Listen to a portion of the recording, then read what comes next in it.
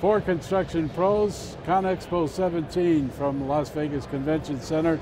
Two nice guys with me now, David Venables and Joe Kay, and they represent Team Rubicon.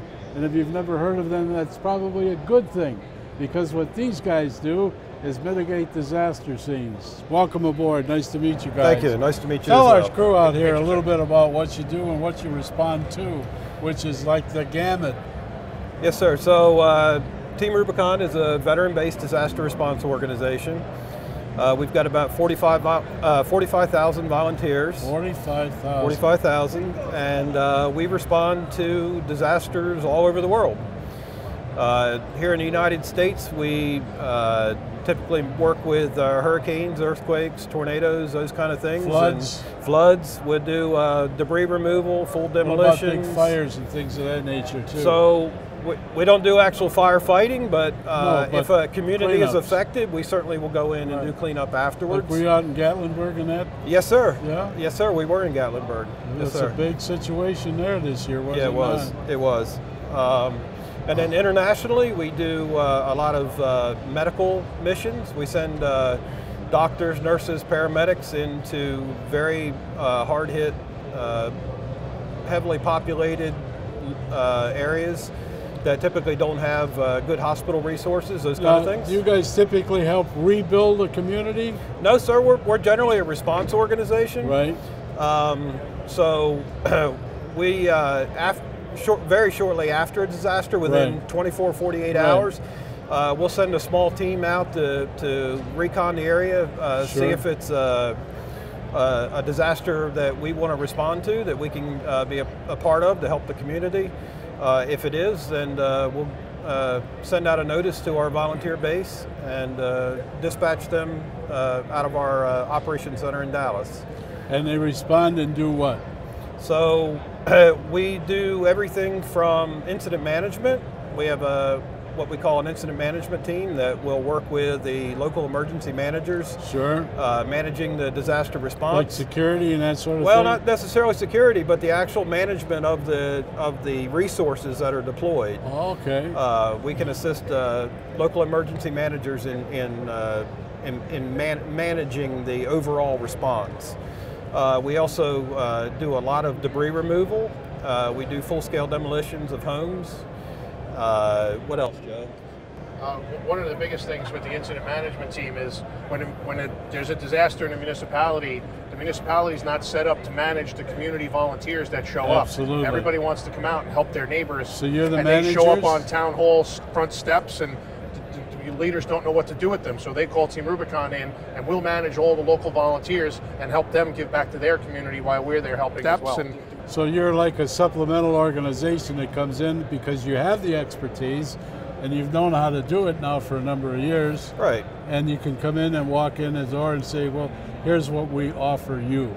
And we're repurposing skills that our veterans have learned for disaster response. Sure. A lot of the veterans have been in, well, you can imagine, near disaster scenarios in wartime. Exactly.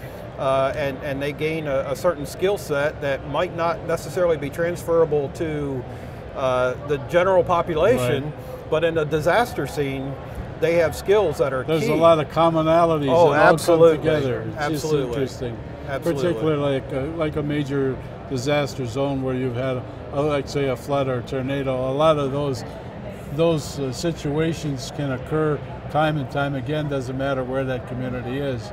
And you're the managers and go in and help people out and clean up their act, basically. Right. And give them a hand. So we look for, we try to help the population that might not have homeowners insurance. Right.